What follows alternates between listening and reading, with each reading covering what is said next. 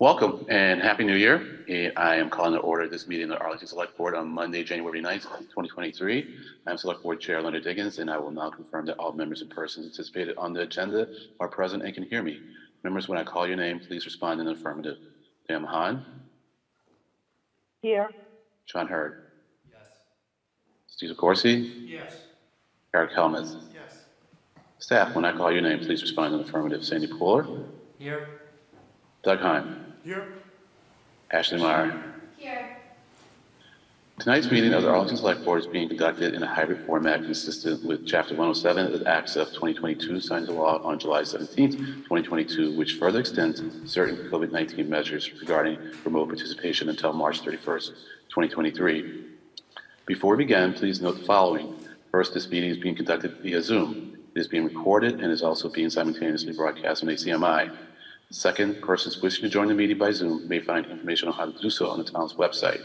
Persons participating by Zoom are reminded that you may be visible to others and that if you wish to participate, you are asked to provide your full name in the interest of developing a record of the meeting. Third, all participants are advised that people may be listening who do not provide comment, and those persons are not required to identify themselves. Both Zoom participants and persons watching on ACMi can follow posted agenda materials also found on the town's website using the Nova Agendas platform. And finally, each vote tonight will be taken by roll call. So let's see how much of the town's business we can get done this evening. And next on the agenda is the land acknowledgement. I would like to read the land acknowledgement that the board supported in the spring of 2021 and that was adopted at the 2021 annual town meeting. We acknowledge that the town of Arlington is located on the ancestral lands of the Massachusetts tribe, the tribe of indigenous people from whom the colony, province, and commonwealth have taken their names. We pay our respects to the ancestral bloodline of the Massachusetts tribe and their descendants who still inhabit historic Massachusetts territories today. We'll now turn to Mr. Hurd, who will explain how we'll handle the third item on the agenda of proclamation honoring Stan Shine. Mr. Hurd? Thank you, Mr. Chair. I sort of put this on by accident. It's not ready. It's going to be pushed to another agenda item when we can have him in. It was meant to honor his 44 years of service as a coach in town, but that will be kicked forward to another agenda item to come. So. All right. Thanks, Mr. Hurd.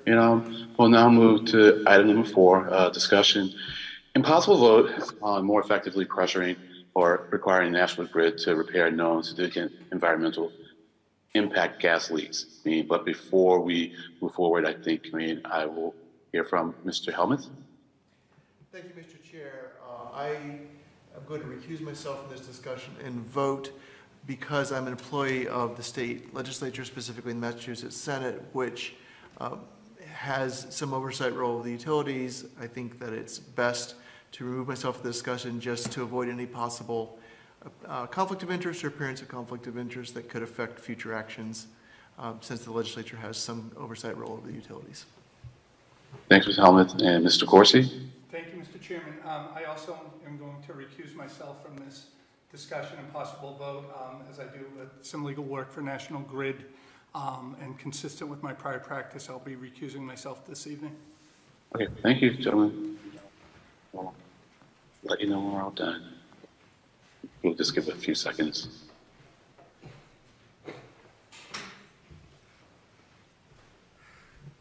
So I just want to make it clear that the possible vote is not going to be on the resolution. It's really going to be on whether we take some other action.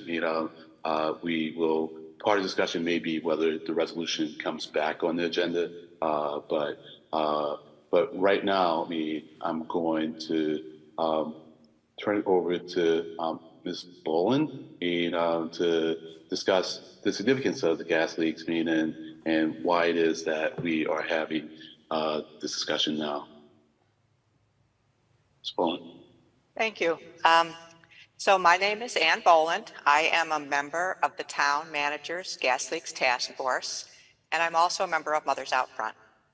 And so the Town Managers Gas Leaks Task Force was formed in 2017.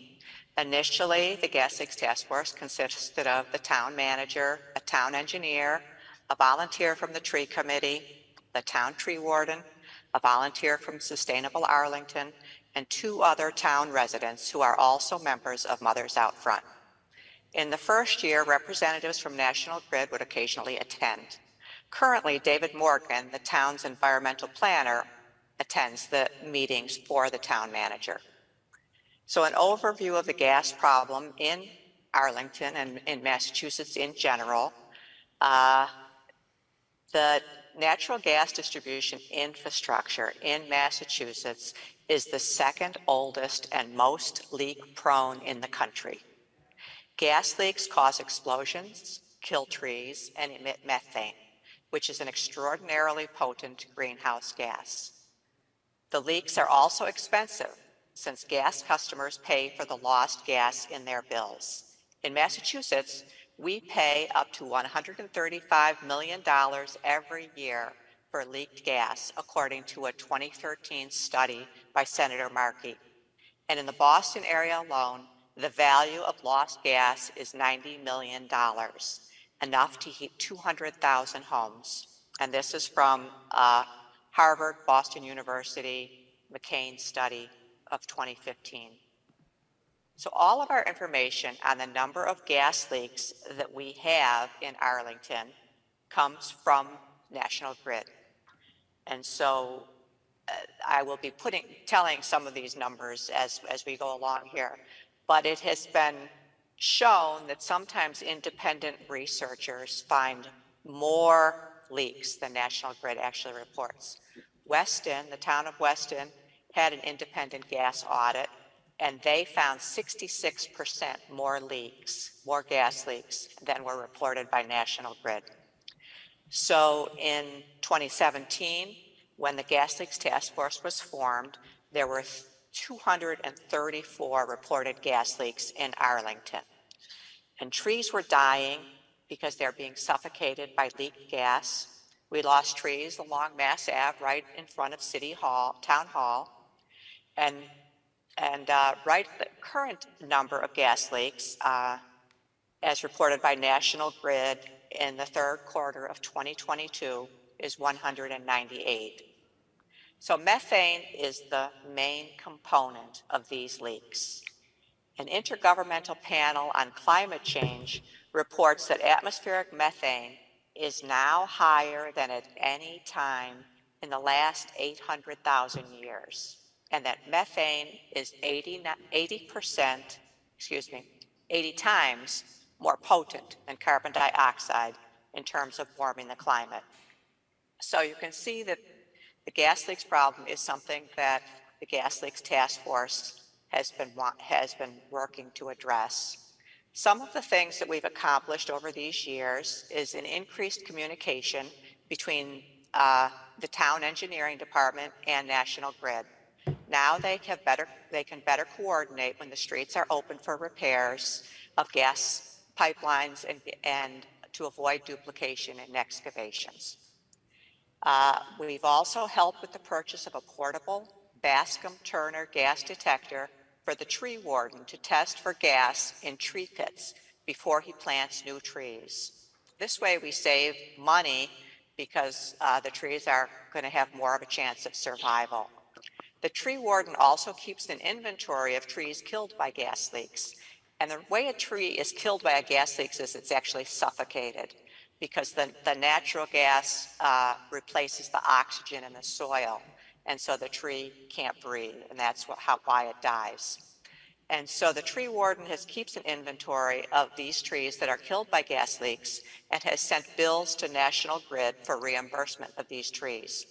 Unfortunately, there have been mixed results in getting a fair reimbursement, with National Grid sometimes offering just pennies on the dollar for the cost of the trees, or claiming that the tree was killed by some type of fungus or some other disease without even showing proof of this.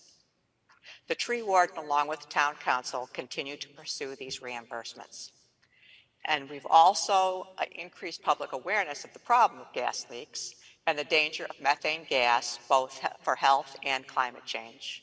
We've published several articles in local papers, and with the help of Mothers Out Front, gas leaks have been tagged to increase residents' awareness of the prevalence of the gas leaks in Arlington. And Arlington is actually one of the towns that has quite a few. We have more gas leaks reported than Cambridge or Somerville. We really are have a high level of gas leaks. And so what we're asking with this resolution, we feel like this is kind of low-hanging fruit as far as addressing the methane emissions. And is it possible that I could show a slide? I don't know if, Yeah, so you can show us can that. okay, I could share my screen. Ms. Meyer will help you out with that, so. Okay. No problem. You weren't expecting this, so just give us a little time.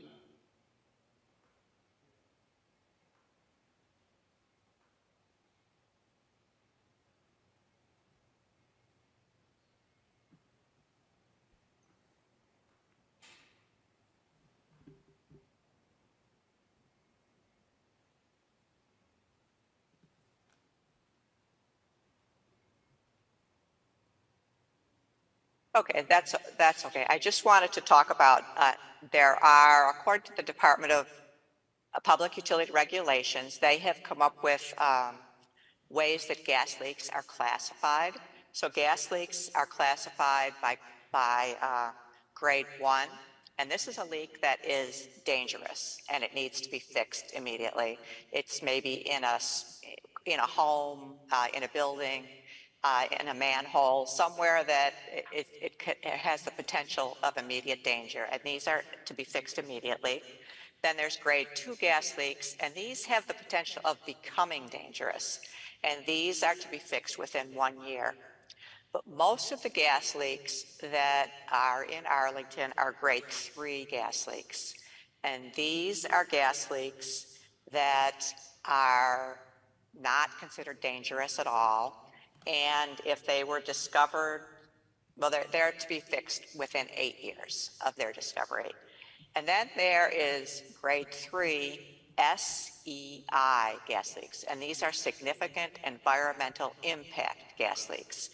And these are large volume gas leaks, and they have a 2,000 square foot area where the gas can be detected in a 2,000 square foot area from the center of the leak. And so these are the leaks that emit the most methane. And a 2016 Boston University study found that 7% of all leaks are SEI leaks, yet they account for 50% of the methane emissions. So we feel like going after our significant environmental impact leaks is low-hanging fruit. It's a way for us to really get our, address a large amount of emissions. And so, as far as the regulation goes, National Grid is supposed to repair these within 1 to 2 years. Now they have ways that they can get around this. And so these leaks have been, well, they probably weren't designated as SEIs, even though they have been leaks in Arlington for quite a while. It was only in, I think, 2020 or 2021 that National Grid started designating the large volume gas leaks in Arlington. But we feel that we'd like to push National Grid to really make it a concerted effort to fix these large volume gas leaks. So we are asking that we have a resolution that we have presented, and we're asking that this be accepted by the Select Board and sent on to National Grid, that they repair our large volume gas leaks by June of 2023. And our resolution is actually based on 2021 data, and there were 14 leaks. Now, I just found out today that the third quarter data of 2022 reports that there are 21 large volume leaks, which is a very big increase. And again, I think and we feel, as far as addressing methane emissions for Arlington, that it's really important that these leaks are fixed. And we also would like town support to verify if National Grid reports that they have fixed these leaks, that we want to be sure that they really have been fixed. Thank you. And in our conversation, I mentioned that I would like to find out how we can effectively get National Grid to fix these leaks, because my sentiments are that it'll be really easy for them to get the resolution and say thank you very much and not do anything else. And you told me that DPU, the Department of Public Utilities, is the entity that really controls what National Grid does. And if anything, we should direct our communication to them, in my opinion. And in my opinion, that should come from the town manager. The town manager and I had a conversation, and we're going to discuss this some more, maybe tonight, but certainly later on. But what I would like you to maybe discuss before I turn it over to my colleagues are some other possible things that we could do in addition to or instead of the resolution that would potentially be more effective. Well, that's a good question. We have, Mothers Out Front has tried to do a lot of publicity regarding these large volume gas leaks. National Grid is pretty, we don't have, like you said, and we've talked about, the Department of Public Utilities really has the control over National Grid. So I guess in terms of maybe just more publicity, more public opinion, getting more public opinion sway towards fixing these large volume gas leaks, which is why I did want to talk about it tonight. Off the top of my head, I'm really not coming up with anything else. All right. That's fine. That's fine. So I will turn it over to my colleagues, and Ms. Mahan, if you could just maybe raise your hand electronically, that'll help me out a little bit more. Okay. So am I seeing Mr. Herbert's hand up? Yeah. Mr. Herbert? Thank you for the presentation and the information. I'm certainly on board with what we're trying to accomplish here. And if we want to send the resolution, I think that's fine. I think it's well thought out and well written. I'm not sure that a resolution or a proclamation is the most effective way to get the utilities to take us seriously on this subject. I think a demand letter, I'm not sure if we've sent them before, I'm sure we have, is more in tune to get them to get to their legal department. But being a lawyer by practice, an effective demand letter has to have some sort of a consequence for non-compliance. So I guess I would ask Attorney Heim if there's anything that we can put in a letter. We're asking them to resolve these issues by a certain date. Is there anything that we can put in a letter that says, if you don't, we're going to do this, or these are the consequences for non-compliance in such a situation? Mr. Chairman, may I? Yes, please. So, as has been pointed out, what the legal department typically does when we're informed by the tree warden that a tree is damaged or killed by natural gas leak, or some other town property is affected by gas leaks, is we support or draft or get involved in seeking compensation for those damaged trees. Typically, those things have been handled similar to an insurance claim process, and haven't risen to the level of some sort of litigation. The town could certainly take a more aggressive posture with respect to litigation, but I want to caution that litigious posture would be primarily with respect to the direct damage caused to town property by gas leaks. For some of the reasons that we've sort of outlined, the town, absent some sort of special act, doesn't have an avenue for a more straightforward injunctive relief. What would probably happen is, it would be relayed to us that this is governed by a DPU, and the town doesn't have the sort of jurisdiction to enforce by injunctive relief a more aggressive schedule or a change in the law in terms of how leaks are treated. So the legal department certainly could take a more aggressive posture with respect to damage and make something more public in terms of taking a more, instead of trying to resolve matters, going to court. I'm aware that, I'm pretty certain that the city of Newton did that a number of years ago. But there's not a lot of options beyond either a special act or working more with our legislative delegation to change rules and things like that at the DPU level. Okay.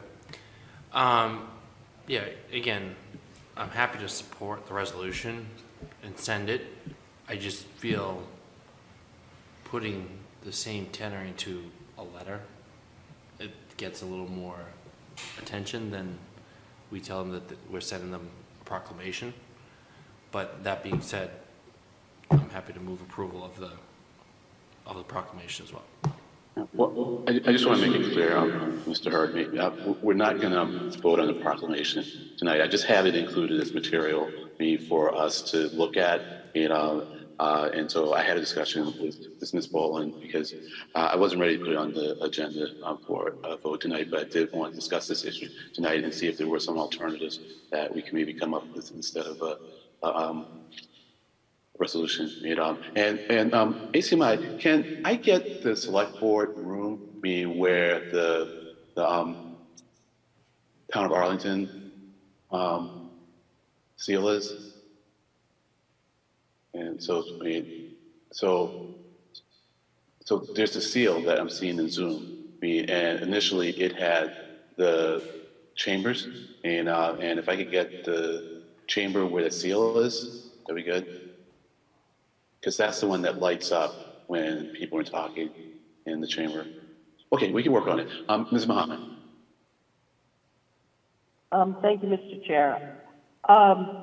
I would have seconded that motion, but I think I'm hearing from the chair that we're not going to do that tonight, which is fine. But I'm definitely in support of the resolution. Also, just trying to think as others are in terms of possible next steps.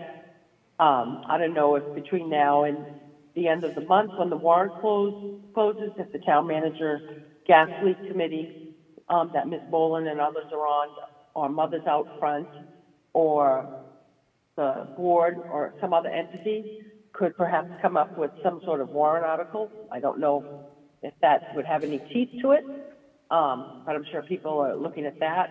And the other thing I would suggest is, I know we have, per discussion of our goals meeting, coming up soon between now and the next months or so, inviting our legislators in, the senator and our 2 reps.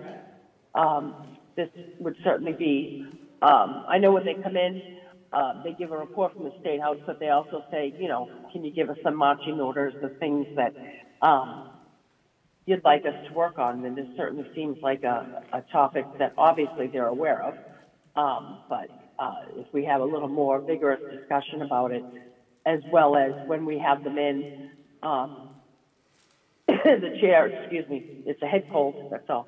The chair can sort of give them a brief expected itinerary, so they, can already be thinking about possible steps.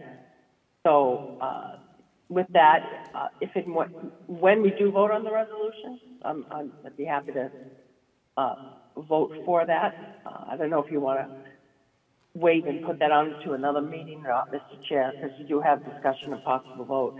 But definitely, if we can think about it as a warrant article avenue of something we can do, or definitely this should be and probably would be a topic of discussion when we have our legislators into a select board meeting in the near future. Thank you. Thank you, Ms. Mahan. Yes, I'm going to think about this some more about whether we bring the resolution to a vote, because my general feeling about resolutions is that you show your resolve, you don't talk about your resolve. And so there has to be something more, a lot more, that goes with the resolution. And it needs to, and my feelings are, it needs to be clear, and there should be concrete steps, that we are going to do, that are as effective as they can be, and so I mean, I think talking to our state delegates, would be one of those things. Maybe figuring out how to work with other towns in order to do some other kind of suit, so that we can really get not only attention, of the public, but also be perhaps the attention of other entities that have an influence on National Grid. So as I told Ms. Boland, it would be easy for us to do a resolution and then be done. But I'd rather spend more time really trying to do something effective, than to spend a little time on something that has little to no impact. Ms. Boland. Yeah, one thing that, excuse me, that I didn't mention that has become as an offshoot of the town's gas leaks task force is that the local area developed a multi-town gas leaks initiative, and those people also, the town of Newton and Waltham, and it's multiple different towns, Wellesley, Weston, I believe, have met with National Grid, and they meet quarterly. It's a frustrating situation because things don't. I just wanted to let people know that there has been that outreach to other towns. Okay, I appreciate that. So what this does is this keeps us engaged, Ms. Boland. So we all care very much about this issue, and I really want to work it. And so it keeps us engaged, until at least the next meeting, and probably beyond. So you and I will certainly be in touch before the next meeting, and maybe you may be in touch with other members of staff, and of course you're always welcome to reach out to any other member of the select board. So thank you for your time tonight, and for all the information, and let's hope we can all be successful sooner than later. Okay. Got to keep pushing. Thank you. Yeah. All right. Good night. So on to item number 5, a vote on 10 Sunnyside Avenue 40B. Mr. Heim. Thank you, Mr. Chairman. As the board will recall... Oh, actually, hold on. We need to bring our colleagues back. Sorry, I'm getting a little ahead of myself. So...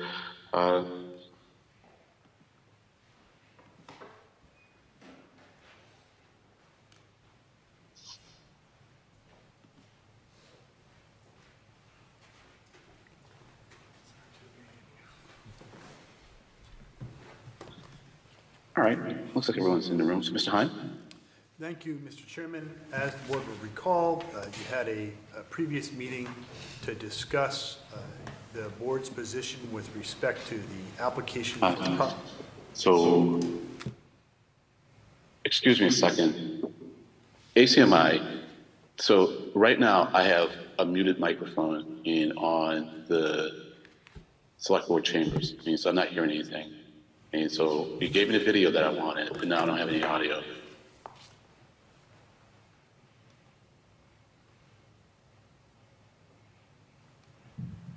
I'm hearing things down here. It must be that if... All right, if the only way to get audio is to go back to the way we were, then we'll just have to do that. Sean, on my end, it says that the microphone is not working. I'll let you know when I can hear the select board chambers. I still can. Mr. Chairman, can you hear me now? I have another screen up, and I may need to use that to get audio until you're able to get it back.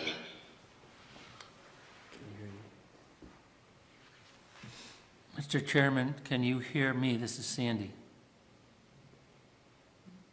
I'll take Someone this as a no.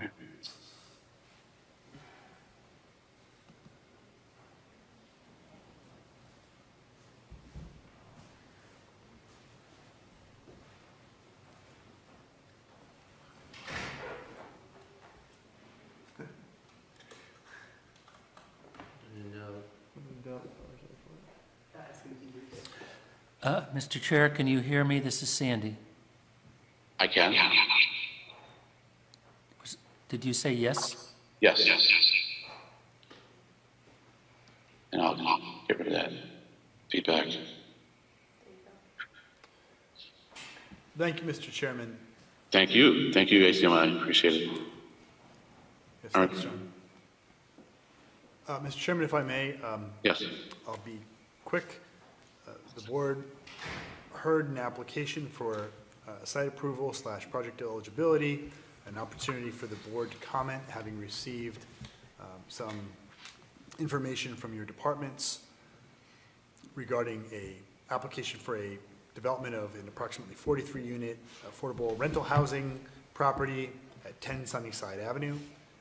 Based on the board's discussion and my understanding of the board's position, I've drafted a letter of full support. This is a relatively straightforward project, both from the perspective of Massachusetts Smart Growth Criteria and my understanding of the board's general positions and appreciation for the Housing Corp of Arlington's approach to this, incorporating many of the town's long-term plans into its design and the locus here. If board members have any comment, I'm happy to make any adjustments or tweaks based on any discussion here, but otherwise I'd be looking for a vote to approve having the chair sign this and transmit it to Mass Housing. Thank you. All right, thank you, Mr. Heim. Is there any questions, comments, Alex? Mr. Helmuth. Thank you, Mr. Chair. I'd like to move approval. And I was not at the last meeting, so I'd like to take the opportunity to express my own appreciation for HCA's innovative thinking for this project. I did have the opportunity prior to that meeting to spend an hour with them and their team. And, I have full confidence in the ZBA's full vetting of this, and so our role is, of course, not to supplant that. But, from what I saw, this has a lot of promise. I'm very excited about the potential for adding deeply affordable housing at a great volume. And I look forward to seeing the outcome of the due diligence as the process goes forward. Great. Second. Okay, thank you, Mr. Hurd. And any other comments, Ms. Mahan? If you raise your hand electronically, I'll call on you. Okay, I think maybe we're all set there. I will just ask Mr. Heim, do you think it'd be appropriate to mention the Fair Housing Action Plan as one of the things that this project helps to advance? Mr. Chairman, of course, if you'd like me to highlight the Fair Housing Action Plan, I'd be happy to do so. Okay, great. I didn't know if it was left out intentionally, but I think it'd be good because it's all affordable housing, and certainly one of the issues that was raised in the Fair Housing Action Plan was that we have it's hard to afford to live in Arlington, and that definitely affects the makeup of the town. So given that this is all affordable housing and some of it deeply affordable, I think it really does help with our Fair Housing Action Plan. So yeah, add that. I'm already happy with it. I'd be even more elated. So I think that's it. So on a motion to approve by Mr. Helmuth and a second by Mr. Hurd. Mr. Hahn? Mr. Hurd? Yes. Mr. DeCoursey? Yes. Mr. Helmuth? Yes. Mrs. Mahan? Yes. Mr. Diggins? Yes. It's unanimous vote. Everybody's sitting in different places, so Yeah, I was eyes went one wondering. way, but Yeah, I was wondering if you almost called Mr. Hurd Mr. Helmuth, because trust me, there's someone who can really identify with that issue. Anyways, I just need to get now the agenda up. There's a little bit of a little scramble here just then, and okay, I'm there. So we're now moving on for approval. Vote on a dangerous dog hearing request, 1 of 2. So I'll turn to you, Mr. Heim. thank you, Mr. Chair. I'm aware of just to give the board and the public a quick refresher on this process. What the board is tasked with tonight is you've received 2 complaints about dangerous dogs. Under Chapter 40, Section 157, those petitions have to be submitted in writing to the Select Board. Typically, which is what the board is allowed to do, the board has designated a department to investigate and determine whether or not dog is dangerous in violation of state law and the town's bylaws. And again, typically that has historically been the police department. The board certainly can investigate on its own and have its own hearings, or the board may decide that there's not a sufficient basis to cause an investigation to happen. But again, your practice has typically been to refer this to the police department. The police department will notice and hold a formal hearing where evidence can be presented by the party complaining about about an allegedly dangerous dog, and the dog owner and any other witnesses who wish to sort of be present and provide evidence.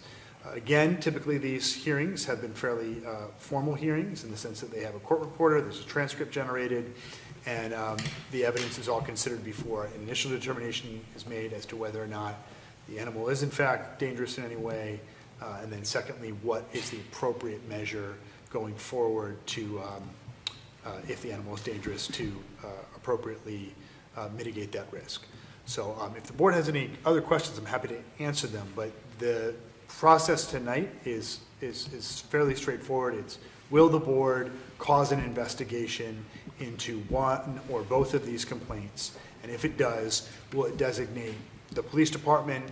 You have some other options, but again, traditionally it's been the police department to appoint a hearing officer to preside over that process.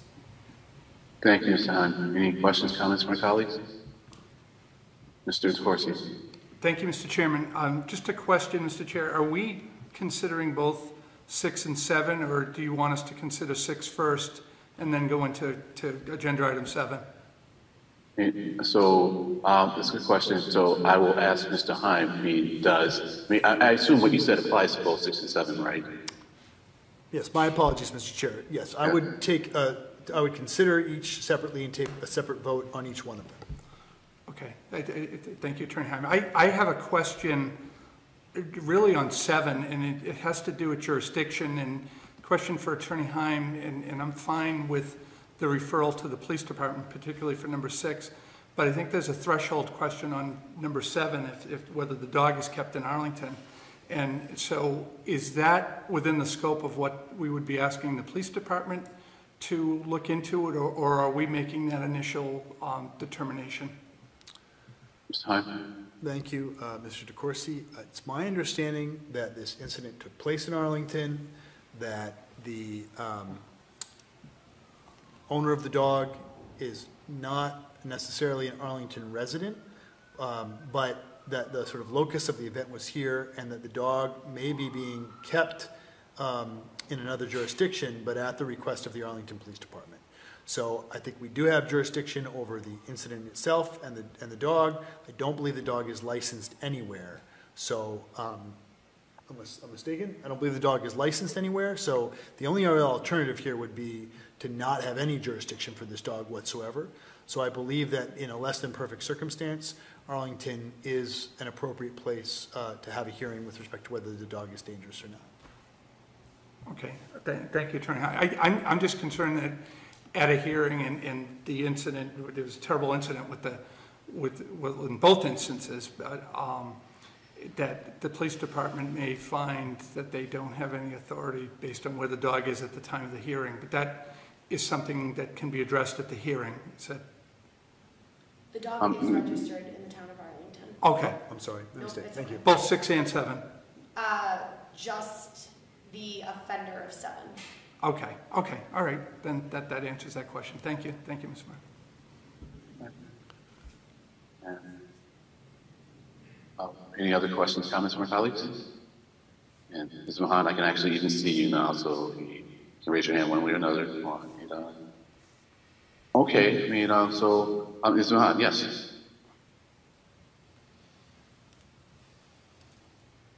No problem, take your time. Sorry, I have the delay because I have to do the audio through my phone. Per the recommendation of Town Council, I'll just start with the agenda item 6. I'd like to make a motion to refer agenda item 6 to the Arlington Police Department to properly notice and conduct an initial dog hearing. Thank you, Ms. Mahan. Am I seeing a second? Second. Okay, thank you, Mr. Hurd. And, any questions, comments?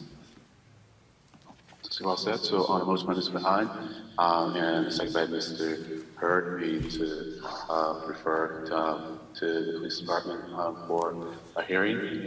Mr. Hine. Mr. Hurd? Yes. Mr. Corsi? Yes. Mr. Helmuth? Yes. Mrs. Mahan? Yes. Mr. Diggins? Yes. It's unanimous vote. Great. All right. So that was for number 6. Number 7. Move to refer to the police department per Attorney Heim's recommendation. So a motion by Mr. Hurd. And I see Ms. Mahan hands up. Second. And second by Ms. Mahan. And for formality purposes, any questions, comments from our colleagues? Okay, I think we're all set there. So, Mr. Hunt. So on the motion to refer to the Arlington Police Department by Mr. Hurd and second by Ms. Mahan. Mr. Hunt. If I may, I just want to interject that technically what's happening is they are referring for investigation and hearing by the police department. An official notice will be sent by the police department pursuant to the board's vote, should the board vote this way. Mr. Hurd. Yes. Mr. DeCoursey. Yes. Mr. Helmuth. Yes. Mrs. Mahan. Yes. Mr. Diggins. Yes, and I appreciate that clarification, Mr. Hunt. Thank you. All right, so we are now on to the consent agenda, meeting number 8, minutes of meetings made on December 21st, 2022, and December 21st, 2022 emergency addendum. And number 9, the Arlington Education Foundation 5K raise on May 21st of this year. Laura Fuller of the Arlington Education Foundation. Number 10, a request a special one-day beer and wine license on January 14, 2023 at Robbins Library for a private event, Caitlin Perkins. And number 11, a reappointment to the Transportation Advisory Committee, Shoji Takahashi, term to expire on January 31st, 2025. I turn to my colleagues. Mr. Chair? Yes, Mr. Helmuth. Thank you, Mr. Chair. I have a question about the item number 9, and I just noticed that the application did not check the box either way about police detail, but the accompanying letter mentioned that was the intention. That was my first question. My second question is, I noticed that there was no statement from the recreation director or the police department of support or notes or concerns and conditions. And I realize this is kind of a repeat, but with an expansion of last time. So I think all I've seen is the verifying, the applicant's organization's attestation of this. But I guess my second question is that usual for us to approve in the absence of formal information from the town departments? And then to remind my first question is that an issue about the police detail on the form? So it's all that boils down to is that ready for us to approve? So I'll turn to Ms. Meyer. Yes. If I may, Laura Fuller, the applicant, the petitioner is here. If you would like me, she's now a panelist. If you would like me to allow her to speak pertaining to Mr. Helmuth's questions. Sure, thank you. Ms. Fuller? Mr. Chair, I think yes. I think that would be welcome, but before that, though, I think there's an administrative and policy question for the town manager or Attorney Heim at your discretion that I think, might, I certainly want to know what the applicant has to say, but in terms of the policy issues I raised. I'm not sure I have an answer off the top of my head about whether or not they can proceed if they haven't, technically filled out the requirements that way. I don't know if the manager has a position on it. If the board is inclined to correct essentially an application, I think the real issue is just whether or not we have the information to satisfy the board before you make your vote. Mr. Manager, do you have any thoughts on this? This is the first time I've had to deal with a road race like this, so I will just say that. I had been contacted by the petitioner earlier, where she informed me that she'd been in contact with the police and so forth, but I think maybe having her answer some of those questions directly. What I see from the attachment to the agenda is a permit application with nothing on it. I don't know if that's what you see too. It's just the form. I thought I saw it filled out. Yeah, my version is partly filled out. Yeah, So yeah. It could be a PDF reading issue on the iPad. Yeah. Well, my intention was to see if the applicant could answer some of these questions. To understand the administrative element of it, but I was hoping that you may be able to fill in some information from or dealing with the police department, maybe other entities in town. So, Ms. Fuller? Yes, good evening. Thank you. My name is Laura Fuller. I am a member of the board of the Arlington Education Foundation. And we'd like to thank the board for consideration and for the approval for last year's race, which was quite successful. Honestly, our intention is to hire a police detail. Honestly, I filled out this form similarly to the way I filled it out last year, which did not check that box until at the completion of this process here tonight. But our intention is to hire a police detail to help us manage traffic, especially on the bike path. What we found last year is we had a lot of cyclists pedaling against the direction of the race, and that was an issue, as well as controlling traffic. And that was primarily around Stop and Shop when they had some deliveries early in the morning. I'd like to remind the board that this race is at 8 a.m. on a Sunday morning, and honestly, Mass Ave is quite quiet on a Sunday morning at that hour. It's only like at the end of the race where it picks up. But yes, we intend to engage a police detail. I have been in contact with Joe Conley of the Recreation Department, as well as Sandy Pooler and the folks at the police department about this race, and they've all approved it. Mr. Chairman. Yes, Mr. Helmuth? Thank you, Ms. Fuller, and I'm thrilled that the event was so successful that you want to expand it this year. That is wonderful, wonderful news, and we'll certainly get this done. To my colleagues, I think I would feel better hearing directly, not that I have any reason to doubt what we just heard at all, but just as a matter of procedure, given how we normally do permits, having something written from Officer Rateau and from Mr. Conley, just verifying that and inviting any comments that they have about advice to the board for conditions.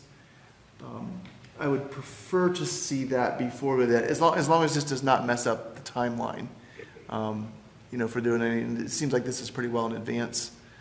Is that something we could do perhaps in our next meeting? Mr. Corsi?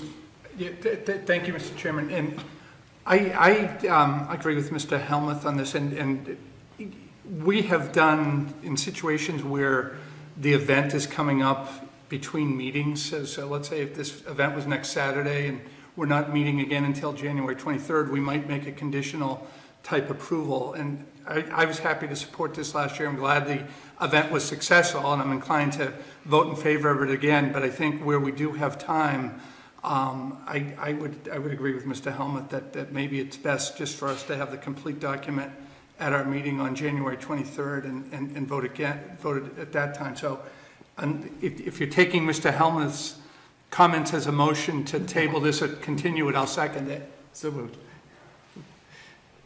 Okay. Any comments, questions, colleagues? Okay. So I guess maybe to help, the police department, Mr. Helmuth, what is it that you would like for them to say? What level of detail, would you like from them so that it meets your satisfaction? I would just, I just appreciate something written from each of them, indicating their approval, indicating at their option any comments they want to make, any recommendations they want to make to the board for further conditions. So if they say I approve, no comments, that will be sufficient? Yeah, sure. Okay, all right, just understanding so that we don't get to next week, or next meeting, and it's not enough information. Okay, Sounds great. sure, And all right, so on a motion to table till the next meeting, well, hold on, I guess I might need to untangle this from the rest of the consent agenda because it's part of the consent agenda. So I think we're going to pull this element out, the consent agenda, and deal with it separately. So any other comments on the consent agenda? Well, I actually have a question. Oh, Ms. Mahan, yes. I was just going to say that I'd like to move approval of items 8, 10, and 11 on the consent agenda. Okay, thank you. I'll second that and just say happy birthday to the gentleman who's having his party, and it reminds me that my 40th birthday is coming. I don't know if I'll have it at Town Hall, but getting old. Not hearing it, so there was an item I need to get to it. So I guess it was on that party. Actually, I have a question because it's really a matter of consistency. With maybe it was on 2 consent agendas ago where they said that they were going to take their alcohol home, or in a car, and to my surprise, we said no. And so is that the same thing that's going on here? And is there a consistency issue with it, or is there something different about this one? Mr. DeCoursey. Yeah, I think the last time what was said is at the end of the event that each person who visited the event will be provided with some alcohol to take home with them in their car. Right. This is the manager's going to place unopened bottles in the trunk of the client's vehicle. I think that's not really worried about consistency based on that. Okay, fine. No, thanks for the clarification. I'm glad I asked. So okay, so then, I think we all discussed this one all out. So on a motion to approve elements 8, 10, and 11 of the consent agenda by Mrs. Mahan, and second by Mr. Hurd. Mr. Heim. Mr. Hurd? Yes. Mr. DeCoursey? Yes. Mr. Hellman? yes, Mrs. Mahan? Yes. Mr. Diggins? Yes. Unanimous vote. Thank you. And so now on item number 9 of the consent agenda, we have a motion to table till our next meeting by Mr. Hellman and a second by Mr. Corsi. Mr. Heim? Mr. Hurd? Yes. Mr. DeCoursey? Yes. Mr. Hellman? yes. Mrs. Mahan? Yes. Mr. Diggins? Yes. Unanimous vote. Okay, great. Thank you. And so we're now on to open forum. Except in unusual circumstances, any matter presented for consideration of the board shall neither be acted upon nor a decision made the night of the presentation in accordance with the policy under which the open forum was established. It should be noted that there is a 3-minute time limit to present a concern or a request. So, Ms. Meyer, well, first off, do we have anyone that wants to chime in? I'm looking at the participants list. I'm not, okay, we're seeing Susan. So we'll of course bring in Ms. Susan, and if you have the clock ready, we'll start that.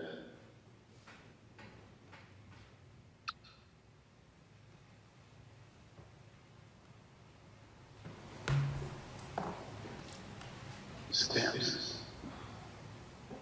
Hi there. Hi, everybody.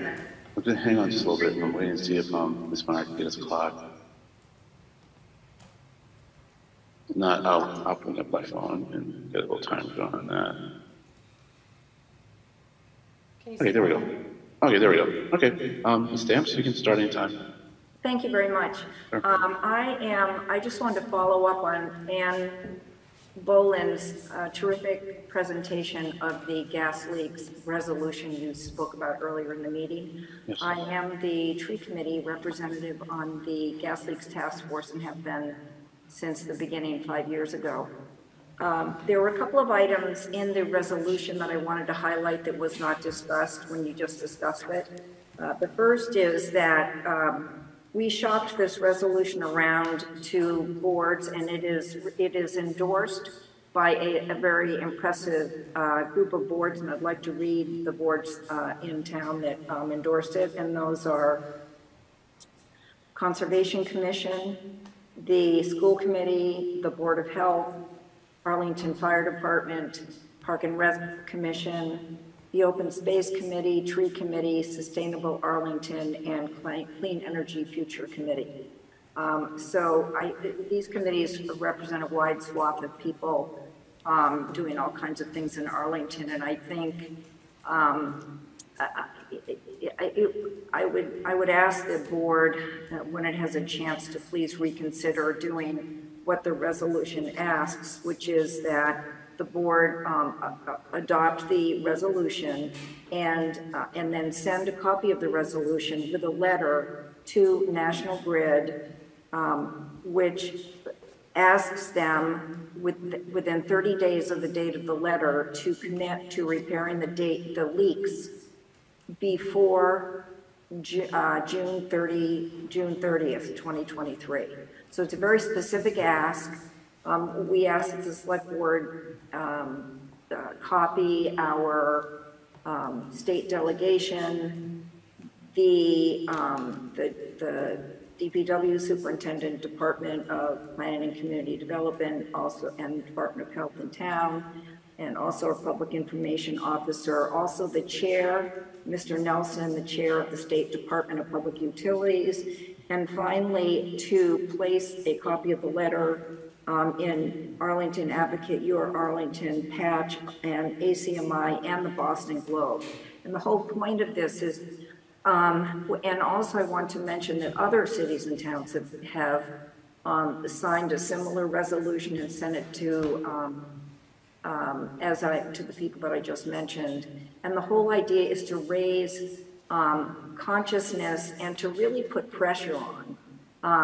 The DPU is not putting much pressure on National Grid, and National Grid is trying as hard as it can to pretend that it is helping things instead of not helping things for us to get to a greener future. So I just wanted to mention those, and I think that's all I had to say. Thank you very much. I appreciate it. Thank you, Ms. Stamps. Anyone else? Let's see. So, actually, I see Andrew Meyer. Sorry, I just have to get back there. No problem.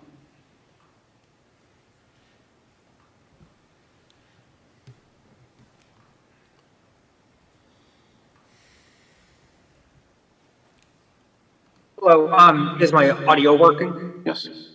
Okay. Yeah, we'll just hang on a second while we bring up the clock.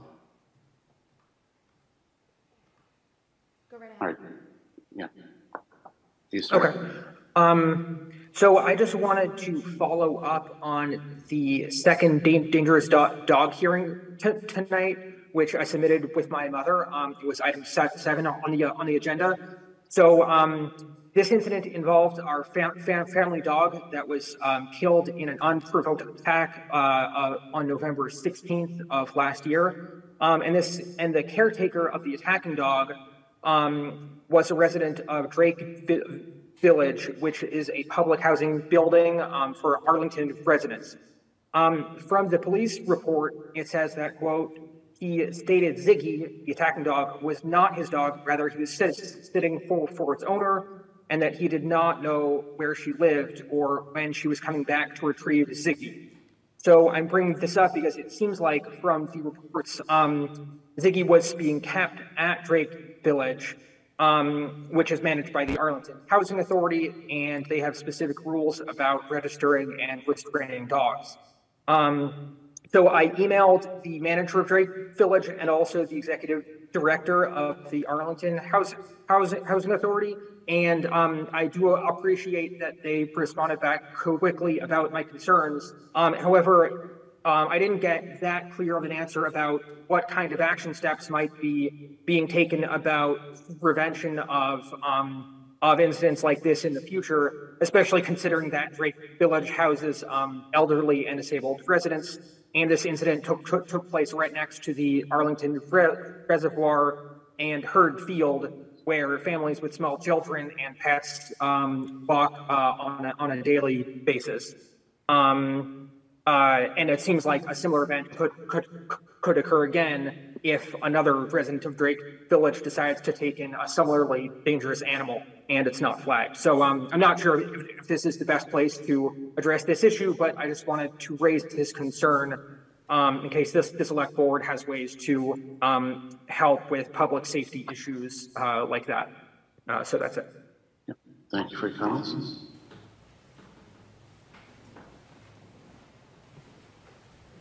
So, I'm not seeing any other hands, Mrs. Meyer. Are you? I just gotta get back. No problem. Take your time. No, I don't see any other hands raised at this time. Great. So I think we are set with open forum, and I just need to get to that's my agenda.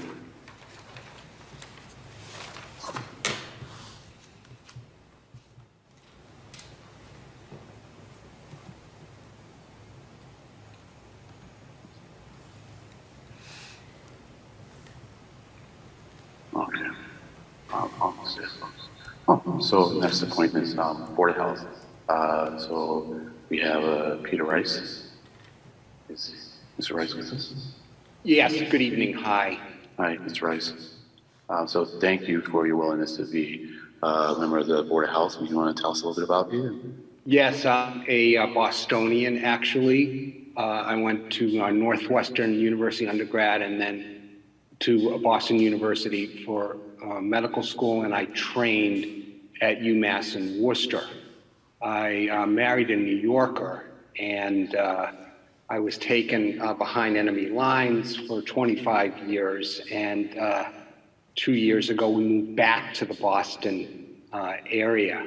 While I was a surgeon physician for about 25 years, I became interested in teaching. So I made a transition to teaching high school students. I became interested in public health as a way to teach students about critical thinking and evidence-based medicine, and trying to get them interested in this. And so I participated in a couple of times down at CDC in Atlanta for teachers. I became quite taken with public health and teaching about public health. And as you know, over the last 2.5 years, this has been quite an issue. And so I would like to become part of government in the sense that I would like to see how this works, and I think the skills that I have, I could be a part of this. So we've enjoyed living in Arlington, and that's why I applied. Well, thank you, Mr. Rice. So I will turn to my colleagues.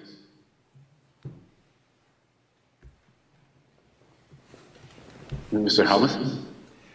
Thank you, Mr. Chair, and thank you, Dr. Rice, for your willingness to serve in your fascinating career. I think it's terrific, the direction your career has taken. The education is really important. The critical thinking is really important. Public health is deeply important, and I am grateful for your willingness to serve your community. I move approval, Mr. Chair. Second. Thank you, Mr. Helmuth, and thank you, Mr. Hurd. Anyone else? Comments? Questions? And yes, I want to express my appreciation. The teaching element, I think is just really great, because I think, along with making decisions, the ability to explain the decisions, means a lot. And the public health these days is really important, but also can be a little tricky, given that the extent to which science is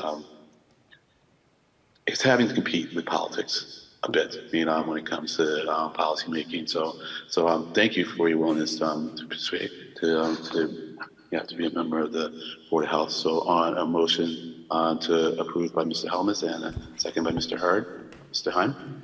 Mr. Hurd? Yes. Mr. DeCoursey? Yes. Mr. Helmuth? Yes. Mrs. Mahan? Yes. Mr. Diggins? Yes. It's unanimous vote. Thank you again. Take care. Thank you so much, Mr. Chair, and the Select Board. I very much appreciate it. Thank you. Right. Yeah. So we have our second approval. That one up.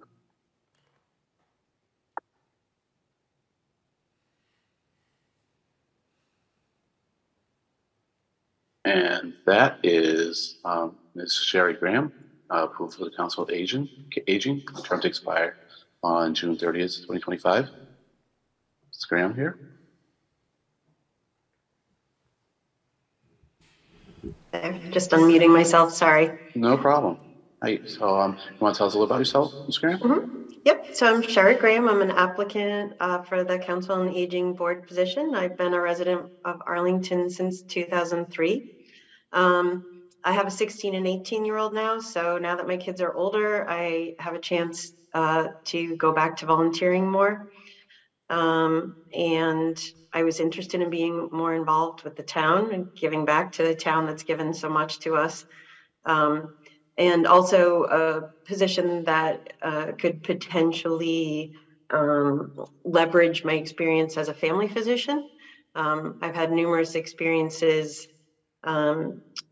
working in hospice, in hospitals, assisted livings, home visits, nursing homes, that have definitely led to an appreciation of the importance of community supports for seniors, and definitely a passion about improving aging in place. Well, thank you, Ms. Graham. So I turn to my colleagues. Mr. DeCoursey. Thank you, Mr. Chairman. Yeah, I'd like to move approval and thank Dr. Graham for her interest in the Council on Aging, and you have a very impressive resume, and thank you for your work in primary care too. It's so important to be out in the community, and as the liaison to the Council on Aging, assuming there's an affirmative vote, I look forward to seeing you at the meetings. So, Mr. Helmuth. Second that. Any other questions, comments, colleagues? Yes, well, I'll just add, it's really great to have another doctor being in an important position in town. Council on Aging is critical, especially since all of us hope to be old enough to be a benefit of the services that are offered by town. I pretty much focus on transportation, in other aspects of my civic life, and transportation for elderly folks is a big deal. So you just become more aware of the needs of elderly people, and just how important it is to have a good functioning Council on Aging. So I'm sure you will make it better. So thank you once again. So on a motion to approve by Mr. DeCoursey and a second by Mr. Helmuth, Mr. Hunt. Mr. DeCoursey, I'm sorry, Mr. Hurd. Yes. Mr. DeCoursey. Yes. Mr. Helmuth. Yes. Mrs. Mahan. Yes. Mr. Diggins. Yes. Now stop just looking to the right and just go down the line. It's unanimous vote. As I said, thank you. As I said, Mr. Heim, I totally understand. Okay, we're moving on to traffic rules and order of business. Number 14, a brief discussion. 17, service reduction. So, as you all may recall, I think it was towards the end of December, and there was an announcement that the MTA was reducing its service on 77, especially during the morning rush. And I was able to find out through a very good source, because I've done some work with the MBTA on the Rider Oversight Committee, and I've gotten to know a fair number of people there, especially in service planning, that what happened is that they reduced the number of buses on the 77 route by one during the morning rush hour, and that took what's called the headway, which is the amount of time between buses from 9.5 minutes to 11 minutes. And the rationale is that they don't have enough drivers, for one, but also there is absenteeism, which has been a problem for a while, even before the pandemic. But that hits the 77 particularly hard because the 77 is the only key bus route, as they used to be called, coming out of the garage, that serves the area, or serves our area. So when a driver is missing on another route, that may have a headway of a half hour or so because there are only 2 buses on that route, then they are going to pull a bus from the 77. So the hope is that that by deploying a driver to another route, or having at least another driver that you can deploy to another route, it will make the 77 service more reliable. So it may be a little slower, 9 minutes versus 9.5, but it is better, than having the big gaps that happen when you have to take a bus away, because not only does that often cause a gap, but it's not an even gap, because when you pull that driver out, it causes a bit of a domino effect. So that's what's going on.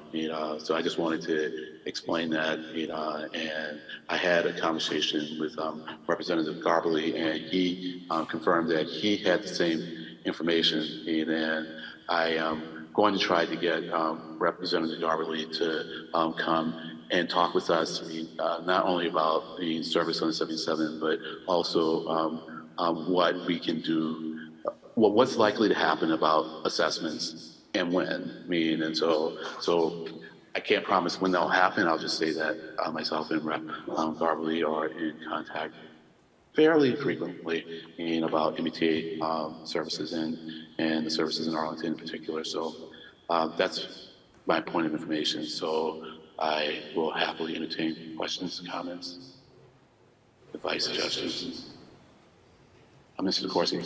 Thank you, Mr. Chairman. Thank you for the explanation. I just want to acknowledge the number of emails and calls that we have received from people who are concerned about the lengthier times, particularly during rush hour. And I understand there's a problem with labor, and I also heard what the incoming Governor Healy said last week about wanting to hire more employees for the T. But I think we should continue to look at this and show concern, because at 77, as you know, Mr. Diggins, is a very important route. It's a very important route for our students in the morning, for people going to work as well. And so to the extent that I know there's a shortage of drivers, but I think we should continue to press for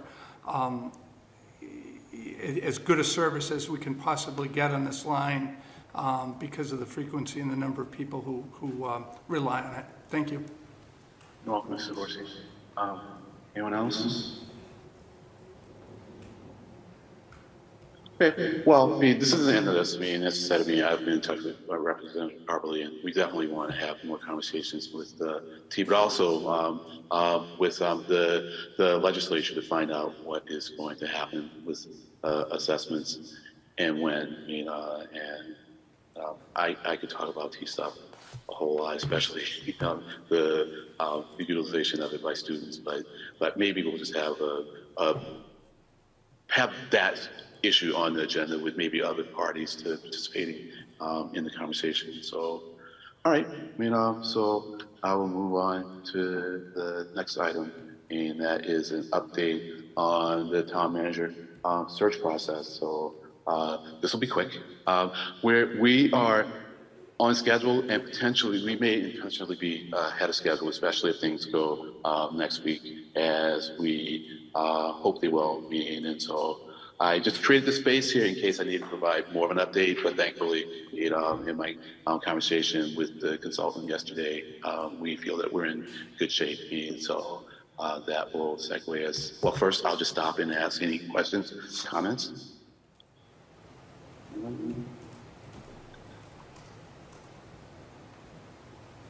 Okay, and so we'll move on to item number 16, and that is hopefully approval of town manager screening committee. And so I had a conversation with Corsi yesterday that led to some follow-up conversations today, and for the second staff person, well, we have the superintendent. She agreed early on to be a member of the screening committee. And for the staff, Christine Bongiorno, the Director of Health and Human Services, we would very much be happy to be a part of the screening committee. And we will also have Karen Malloy, and the Director of HR, and who will be a part of the screening committee in ex officio position, so she will not be voting, but she will be there to just give advice based on her long and wide experience with the town. And so with that, we have myself and Ms. Mahan last meeting told us that she's going to have Kate Leary, so I think we're now waiting to hear from Mr. Hurd, Mr. Helmuth, and Mr. Corsi, who their representatives, who they have selected. So I'll start with Mr. Helmuth. Thank you, Mr. Chair. I am pleased that Dan Dunn has accepted my invitation to be a member of the screening committee. So I nominate former select board member, Mr. Dunn. Thank you. Oh, man, not him. I realize it's a controversial pick. No, of course, we love Dan. Am I next? Yes, I'm sorry. Yes, Mr. Hurd, you were talking. Sorry. Yes, please, sir. No worries, sorry. I am happy. I spoke with Jennifer Goodwin today, who from Arlington, very well known and well respected, and someone whose opinion I certainly hold in very high regard. She accepted, thankfully. She was concerned about the meetings conflicting with her son's hockey games, but I told her I would never expect her to miss hockey games on account of the meetings. So I am sure that the committee will schedule around that. So I'm happy that she'll be part of the process. Thank you, Mr. Hurd. Mr. Corsi? Thank you, Mr. Chairman. Yeah, and I'm happy to announce that my selection, and she has accepted, is Emily Shea, Arlington resident and a business owner here in town. Okay. So with that, I think we have a set screening committee made up, and so can I get a motion from someone to approve that screening committee? If you need me to go through the names again, I will, but I think, Mrs. Smart. If you could just go through the names one more time for the record, just so I have a clear statement of the committee when writing the minutes. Sure. And so we will have Superintendent Elizabeth Holman, and Christine Bongiorno, Karen Malloy in ex officio position, and Kate Leary, Dan Dunn, Jane Goodwin, or Jennifer Goodwin, and Emily Shea. Thank you. And myself. Yes. I see Mrs. Mahan. Hands up. Ms. Mahan? Yes, first I'd like to move approval, and if I could ask the chair or Human Resources Director, Ms. Malloy, through the chair, after tonight, sometime this week, it's sort of pro forma that all the committee members receive some correspondence. I had originally told Kate Leary when she asked about the time commitment, I said 4 to 6 hours, but I think I'm hearing it maybe 6 to 8. So I did follow up with her about that, but and also, so just a letter to the committee members so they know who the other people are, the estimated time commitment, as well as, that the meetings will be, I assume, either hybrid or remote, considering, current conditions we're in. Thank you, Mr. Chair. Yes, yes, Ms. Mahan, and certainly the first meeting is going to be all remote, and unless, and the committee will then decide how it will handle its remaining meetings, and the time commitment, I would say, probably count on 8, and so all right, so we have a motion for approval by Ms. Mahan and second by Mr. Hurd. Any other questions, comments? Okay, so on a motion by Ms. Mahan and second by Mr. Hurd to approve this meeting committee, Mr. Hahn? Mr. Hurd? Yes. Mr. DeCoursey? Yes. Mr. Helmut? Yes. Mrs. Mahan? Yes. Mr. Diggins? Yes. It's unanimous vote. Great. Yeah, so, and with this, I think this will keep us, on track, but maybe being a little bit ahead of schedule. Hopefully we'll have that first meeting next week. And so, so with this, we now move on to item number 17, an update on the overnight parking pilot. And so, I take it you have seen and hopefully read, the memo by Mr. Pooler. I'm going to drop the hopefully because I know you have. It was a good memo, nice and concise. And so I'll ask Mr. Pooler if he wants to say anything. So first, just a matter of process. I believe that there was a technical glitch with Novus Agenda, and that it was only recently that the memo was available to other members. So given that, I think it might be appropriate for me to give a brief recap to the members of what's in the memo, if that's all right with you, Mr. Chair. Wow. And so after I said we dropped the hopefully, it was in total confidence I find out they didn't happen because of the glitch. That's fine. Of course, Mr. Pooler, please do. Thanks. Thank you. I had met with the police chief, the fire chief, and the DPW director, and also had a side conversation with Joan Roman, our chief information officer, about some of the issues around overnight parking.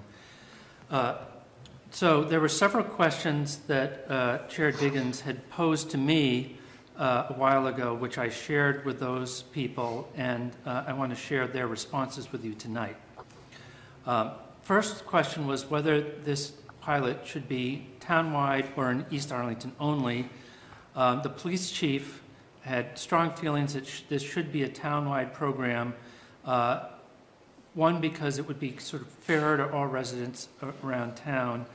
And the other is that even though there's sort of more of a need for on-street parking in East Arlington, the police department actually gets more of its complaints from residents west of Pleasant Street. And so it was her feeling, and I think other members of the police department, that if we're going to open things up, it should be all across the town. The second issue was whether there would be one-side or two-side parking, and everybody agreed that overnight parking should be only on one side at a time.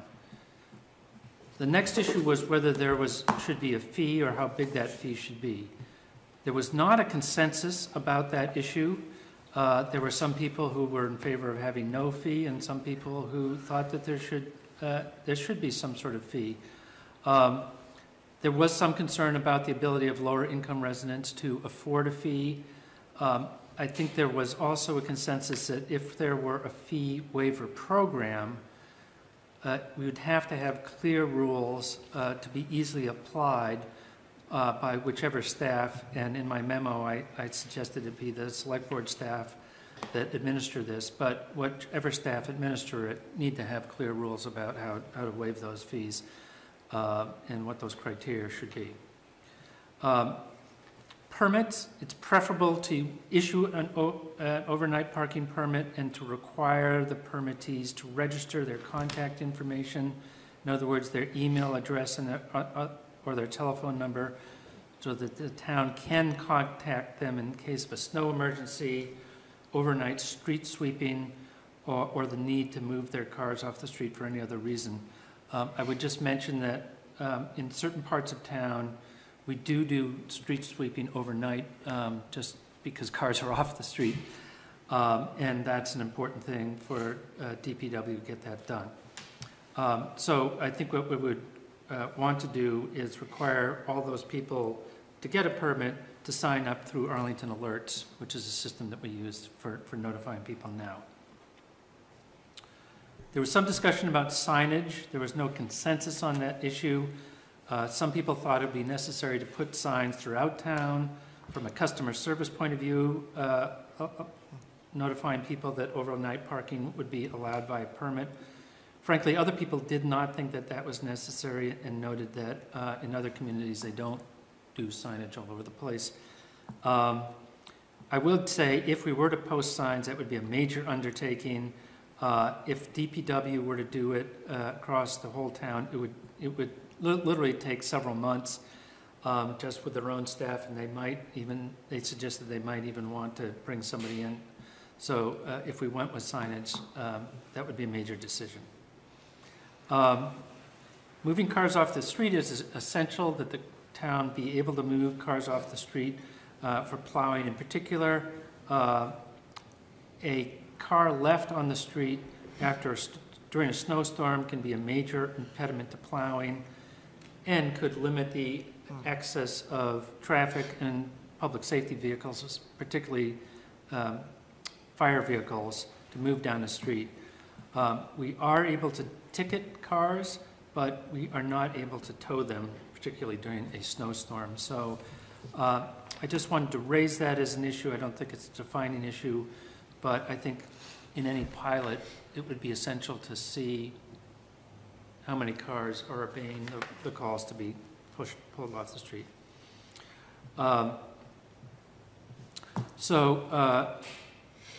Notifications, I already mentioned requiring people to sign up for Arlington Alerts, where they would receive text, emails, or phone calls for snow emergencies or targeted notifications for street sweeping. Other communities have other notifications, such as flashing lights at major intersections. If you were ever in Somerville during a major snowstorm, you see those. If the town were to do some sort of permanent overnight parking system, investing in something like that would need an appropriation, and we would need to cost that out. But I do think thinking about how we notify people is an ongoing issue. And finally, we did discuss the period of the pilot program. There was strong consensus that an overnight parking program should start during warm weather, i.e. not during the snow season. And we thought that perhaps a program starting this spring and running through the fall would supply good data to be able to evaluate the pilot. And then at some point, if that seemed like a positive thing, having a further program that starts during snow season would be appropriate. That is the sum of those conversations and my memo, and I'd be happy to answer any questions. Thank you, Mr. Fuller. And before we go to questions, I'll ask Mr. Forsey if he wants to make any comments. Thank you, Mr. Chairman. I'd just like to thank Mr. Pooler for the memorandum and for meeting with the department heads, police chief, fire chief, and DPW director. We had had discussions previously. We'd run a forum, the chair and I, and we had received questions on a number of these topics. And in a meeting that the chair and I had with the town manager, they also came up. So I appreciate that this being in a format and having that input. And just based on what I had said previously, I support moving forward with a pilot. There are still some things to be worked out here. The big thing in my mind is the fee, where we may go with that. And certainly on signage, if we're having a pilot program, I wouldn't be in favor of widespread signage because I think we gather information first. But I think one of the purposes here is to get the information to the other members of the board and to hear how they react to it too, because you and I have been closer to this than the other members, but hopefully this helps that discussion process. Thank you. And I'll just say, I think, you know, well, maybe I shouldn't say anything now. Yeah, I'll wait. You know, so I'll turn it over to my colleagues who need more questions, comments. Mr. Hart. Thank you for the memo. It was concise, but very meaty as well. Yeah, I think I agree with just about everything in there and have some thoughts on some of the outstanding issues that, I mean, we'll address at some point. I think we'll all probably come to the consensus that we don't want to put the burden on the DPW for townwide signage. I would anticipate that some of our athletic fields would be in disrepair for a few months if that were the case.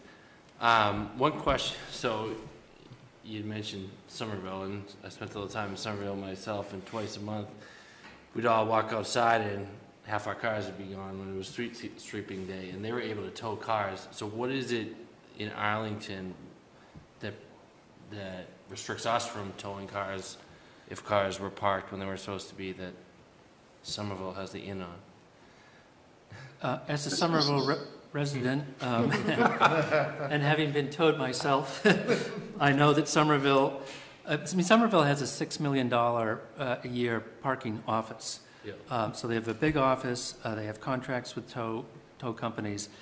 In the memo, I mentioned the fact that I think towing cars during snow season or during a snowstorm would be difficult. I think that's different than the street sweeping. Sure. So I just think it does raise, it may raise some public safety issues that we need to pay attention to down the road once we see how the pilot works out. Okay, thank you. Looking around, I can see Mr. Hummus. Thank you. And I'm kind of glad for the notice agenda glitch. I do now have the memo that popped in, but I appreciate that presentation very much, Mr. Town Manager. My question is, I agree with my colleague, Mr. DeCourcy, that townwide signage would not be appropriate for a short-term pilot program. But if we were to do this to be limited to one side of the street, how exactly would we communicate and enforce that without signage? Mr. Chair? Yeah, please. So I think during requiring people to get a permit, at that point we would notify them of the rules. I mean, I suppose at some point somebody's going to have to pick odd or even, but right. That's a policy decision above mine. That makes sense, yeah. And I think also over time, our general ability through the town website and other forms of communication to notify people would accomplish that. Thank you. Yeah, I think I hadn't thought about the permits. I mean, I think my desire would be to make sure that we have a very definitive point of contact with each person who could be affected, so that they might. We hope the website and the internal alerts, because they are wonderful. Everyone will see them, but everyone might not. So, the permits would be good. I guess that begs the question is we would also need to communicate the requirement to have a permit. But, I think that makes sense. My other question is, have we determined, do we have an expense estimate for a permit program, what that would cost to roll out, what the offsets would be from the fees, and if this will be revenue neutral or not? Mr. Chair, I'll take a first crack at that, and then I know you and I have had some discussions about the fee issue. So we still need to do a cost analysis of, and I mean, frankly, we have not come to a final decision about who administers this, or I made a suggestion, but that's just a suggestion. I think there's also some policy discussions or considerations people will have to make about whether a fee would simply recoup whatever nominal cost there would be, or whether, since we could charge a higher fee because we're essentially not just offering a service but offering an amenity or benefit to people. And I know just from some of my discussions with the chair that there's been some conversations about what the appropriate level has been. And so I would say before making a final determination about what the cost might be, I think there's a policy question about whether we want to charge a high fee or just a nominal fee. And then take it from, that's how I've thought about it, at least so far. Thank you, Mr. Bowling. Thank you, Mr. Chair. Yes, sure. From Ms. Mahan. Thank you, Mr. Chair, and thank you, Mr. Town Manager, for your report. I think I just have 2 points on this. The first point regarding administratively, I see that more coming out of the treasurer's office, since the treasurer, I believe still, part of his salary is also as parking clerk, and that's why we transferred the overnight parking that the select board approves, as well as other parking issues, through the treasurer's office.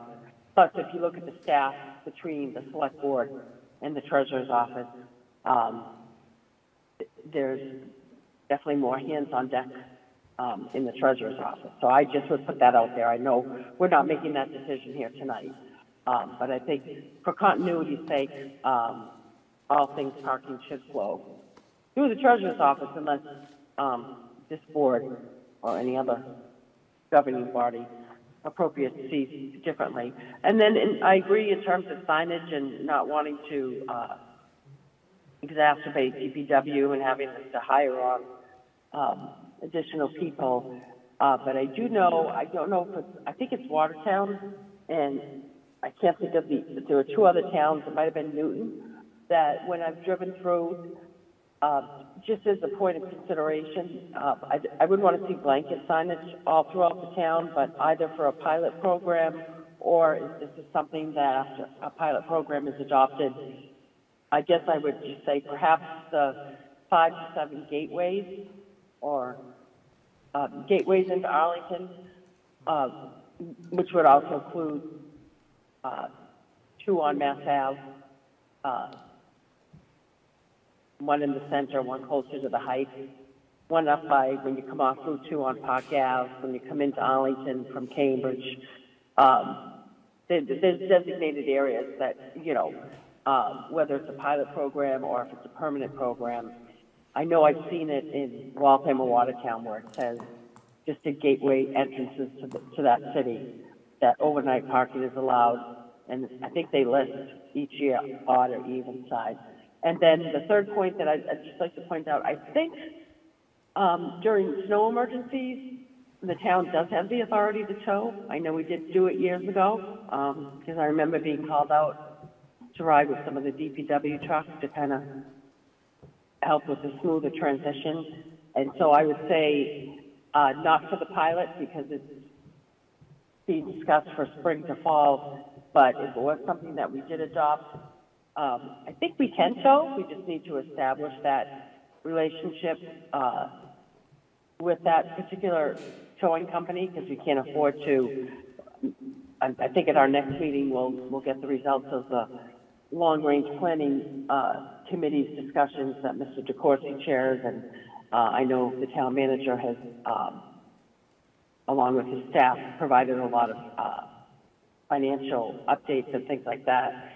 So I'm not looking to hire anything extra, but I don't think if there was something legally that we need to do so we could tow, we should, but I don't think we have to. I think we have the ability to do it. I'm not saying we should, but if we do go to a permanent program, then that's something that I think, and I can be corrected, we can do. We don't have to put anything in place in terms of a warrant article or anything else unless I'm mistaken, and we'll have to make arrangements for that. And my thing would be, I wouldn't want to be towing because, you know, that's all the time, but I would just put forth, not to be decided tonight, that if people agreed with that would only be in effect during snow emergencies, which is really when we want to go curb to curb, and it's usually because we have to or we have a major storm event coming in, and we really need to, for safety's sake and safety to the schools and things like that. So I'm not saying, we should tow all the time, but for future discussions, if this is a permanent program, I would like to have the discussion of during snow emergencies, which could be zero, or it could be declared snow emergencies by the town manager. It could be 0 times a year. I think one year we had up to 4 declared snow emergencies, for extended days. That's it. I just wanted to put that out there since we're discussing things, but we're not making any concrete decisions tonight. And if I'm incorrect on the ability for the town to tow, please, anyone correct me. Thank you. Okay, thank you, Ms. Mahan. So, Ms. Meyer? No, I'm all set. No, okay, no problem. So when it's not on the big, so now I have it on. Well, never mind. I was about to explain the technical issue, but anyways, so here's my thinking. The goal is just to communicate with everyone a lot. And so you have this report back from the town manager. I very much appreciate him reaching out to all of the members of his staff, because at some point it just made more sense to me for the town manager to interface with his staff than for Mr. Corsi and I to try and set up meetings, with them, because if there was necessity for follow-up, then the town manager would be in a position to do the follow-ups much more quickly than we could. And so I very much appreciate this. I would like for us at our next meeting, to keep the conversation going and start answering some questions, about whether or not we want to do this town-wide or not, the time frame, and also start working on thoughts about the policy behind the fee. What are we trying to get at with a fee or not having a fee? That's the first binary aspect of it. And the next one, if we decide yes, then what that should be and what are our goals based on that level of fee or intentions. So I'm going to put it on the agenda for the next meeting. And I think we are all on consensus with respect to signage, and one side of the street. I did have a question for the town manager. Right now, what happens with people who don't move when it snows? There's just no emergency. I shouldn't say what happens. What is the level of problem with people who don't move? And I think it's probably on that first snow, right? Well, in general, Mr. Chair, we work very hard with those people to get them into town or school lots and get them off the street.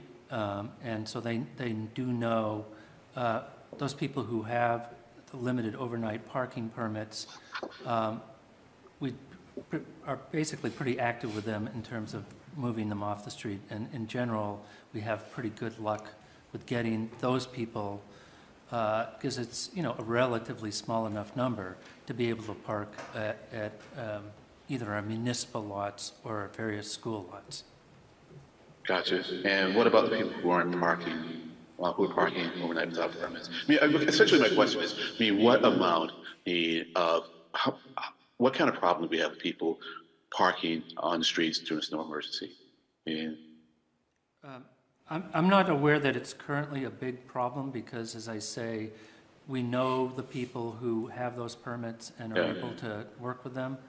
Right. If people are generally parking overnight and without authority, they get ticketed. The police do enforce that, and the police would enforce that going forward.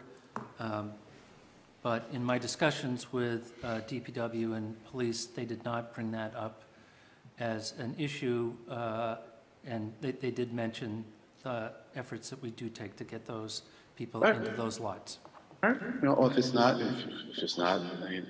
we don't have any people that we have to get off the streets during snow by towing or whatever, then that's fine. It's good. It's good to status quo. It's not an issue in that respect.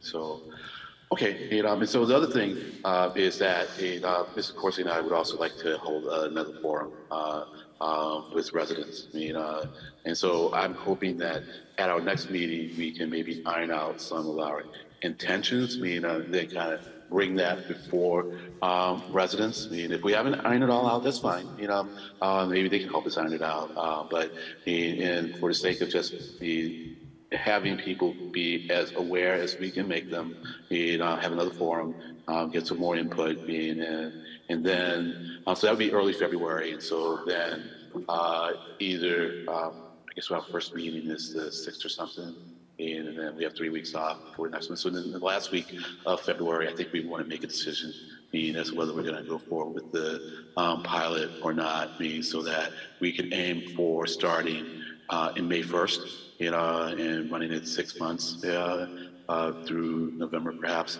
And if we fail that target, then I think we could make the June 1st target.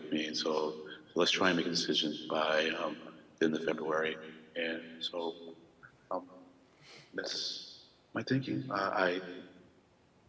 If you have any comments or suggestions, feedback of any kind, I'm all ears.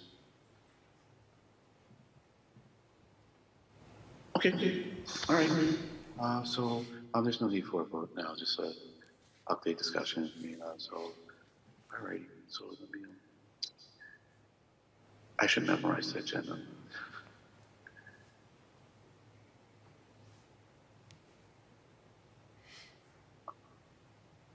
Okay, yeah, I'm pulling up here. Okay, so I guess we're at our second open forum. So do we have anyone that wants to say anything? At this All time, right. there's no hand raised. Okay, great. And so next was correspondence received. We have a recommendation for tree maintenance by James Fleming. Turn to my colleagues.